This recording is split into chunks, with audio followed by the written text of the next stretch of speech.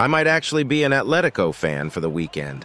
Welcome to Baller or Bust, where we test FIFA cards so you don't have to. We've got Showdown Depay. We acquired Depay via SBC for 755,000 coins. If you need coins, go to U7. Use code ZADE for 6% off. It's the same story with this card as it is with Felix. If he gets the +2, then it's a WSBC, but if he loses, it's a L for this price. And that carries a little more value here than on Felix because this Depay is at 84 composure. So a +1 would be a massive boost for him there.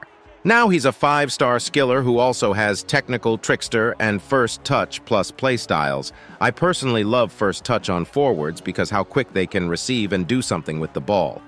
He's got a unique body type, so his left stick isn't lean level, but it's better than average, so it's decent. You'll have to utilize the skill moves and RB dribbling a little bit more. Now his shooting is the talking point because he's got finesse shot plus, which is still great. And he's also got Trivela, so he can shoot from anywhere. He's great at both long shots and finishing in the box.